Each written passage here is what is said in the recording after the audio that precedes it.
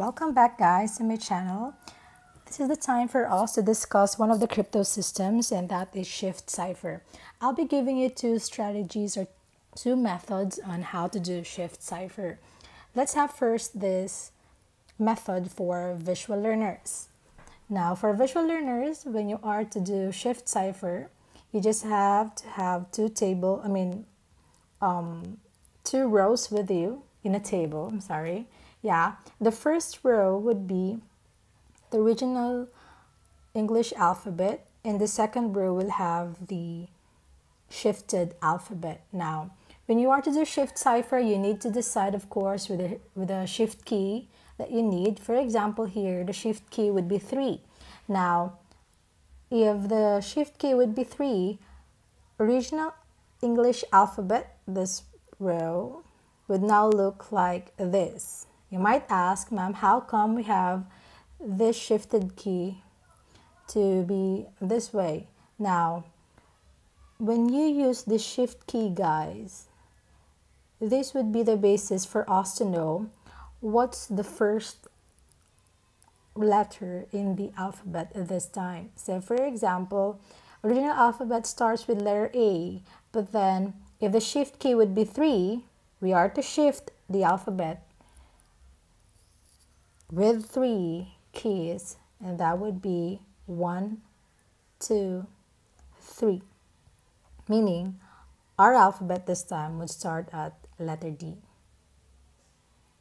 followed by E, F, G, and so on until the time that you will reach letter Z. You just have to continue with the alphabet. Easy, right?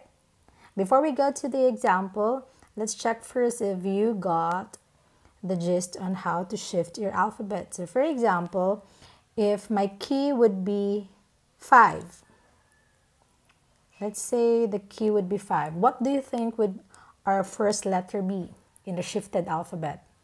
Tick tock, tick tock, tick tock. Let's check if your answer is correct. Shift key is 5, so from A we'll count 5 keys. That would be 1, 2, 3, 4, 5.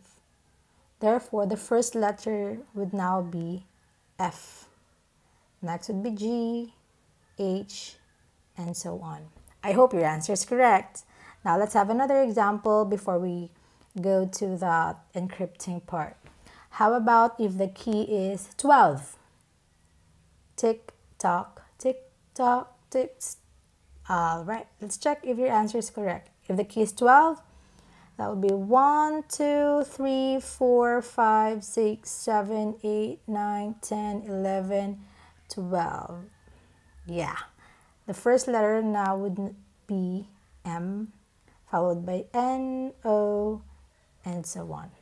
All right, so I hope you got now how to do that part. Now let's go back to encrypting the plain text Julius Caesar to its ciphertext, this one. So once you have this 2-row table with you, you just have to right away make use of it, of course. Meaning, if you want to encrypt letter J using shift key of 3, J would now becomes M. That's why J here from plain text becomes M here in ciphertext. Yeah, easy to encrypt using shift cipher. Next would be U. Plain text U would now become X if we encrypt this with shift key of 3. That's why we have here X. How about L? L would now become O. I here becomes L. U here still X, and so on.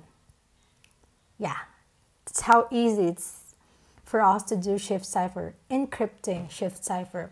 Now, how about decrypting this time using shift cipher? Now, if you are to decrypt, it means that what you have at hand is the ciphertext or the decrypted message, and you want to retrieve the original message or the plain text.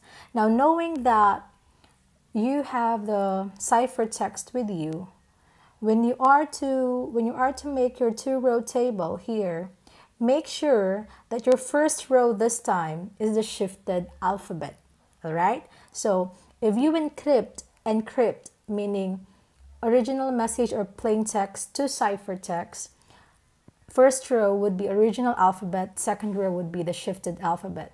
But if you are to do decrypting this time, meaning you have the ciphertext, you want to get back the plain text, your first row must be or must have the shifted alphabet, and the second row must have the English alphabet. And the process will just be the same. So if your ciphertext here starts with M, M is originally J.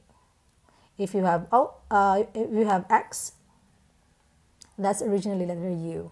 There, you can retrieve back the message.